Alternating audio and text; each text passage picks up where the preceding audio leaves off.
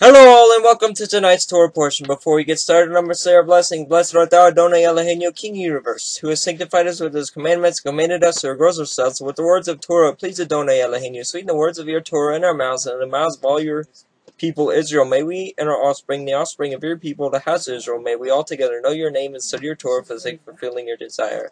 Blessed are you, Adonai, who teaches Torah to his people Israel. Blessed are you, Adonai Eloheinu, King of the universe, who chose us from all the nations and gave us the Torah.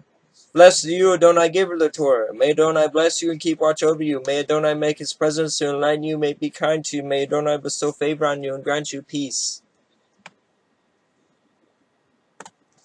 Today's read is Jeremiah 46:13 through 28.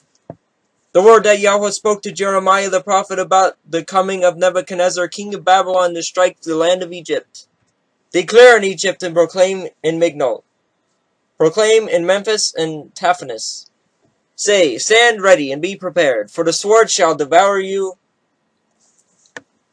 Why are your mighty ones face down? They do not stand, because Yahweh thrust them down. He made them stumble, and they fell. And they said to one another, Arise, and let us go back to our own people, into the land of our birth.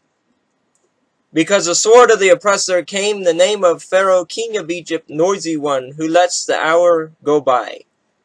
As I live, declares the king, whose name is Yahweh of hosts, like Tabor, among the mountains, and like Carmel, by the sea, shall one come. Prepare yourselves baggage for exile, O inhabitants of Egypt. For Memphis shall become a waste, a ruin without an inhabitant. A beautiful heifer is Egypt, but a biting fly from the north has come upon her. Even her hired soldiers in her midst are like fattened calves. Yes, they have turned and fled together. They did not stand. For the day of their calamity has come upon them, the time of their punishment. She makes a sound like a serpent gliding away, and her enemies march in force and come against her with axes, like those who fell trees. They shall cut down her forest, declares Yahweh. Though it is impenetrable, because they are more numerous than locusts, they are without number. The daughter of Egypt shall be put to shame. She shall be delivered into the hand of a people from the north. Yahweh of hosts, Elohim of Israel, said, Behold, I am bringing punishment upon Aaron of Thebes, and Pharaoh in Egypt and her gods, and her kings, upon Pharaoh and those who trust in him. I'll deliver them into the hand of those who seek their life, into the hand of Nebuchadnezzar, king of Babylon, and his officers. Afterward, Egypt shall be inhabited as in the days of old, declares Yahweh.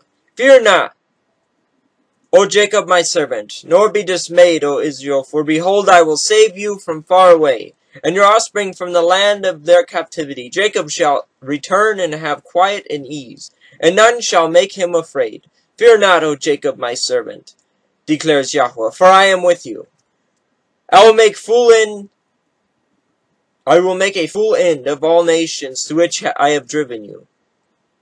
But of you I will not make a full end. I will discipline you in just measure, and I will by no means leave you unpunished.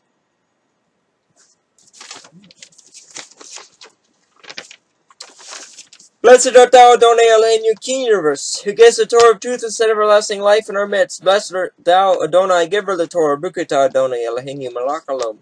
Asher Talunu, Teredi Met, Baishi Elom Nata Betekinu, Brukata Adonai Natina Torah.